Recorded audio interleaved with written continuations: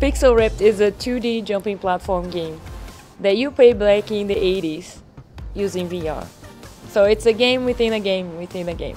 You're back in 1989 and you're playing a game in a classroom. So your goal is to complete that game before getting caught by the teacher.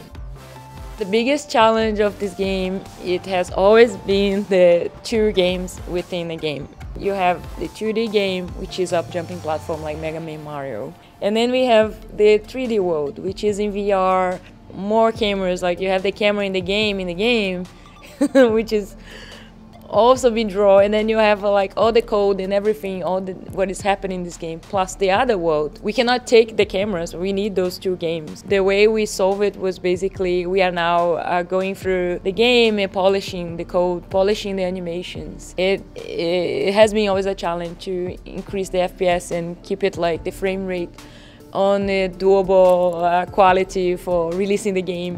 One of the things that helped a lot during the development was the asset store. One of the best ones was the shader forge.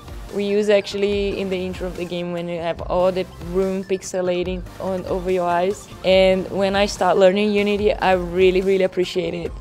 It felt like when you learn how to drive a car, you should learn like the hardest way.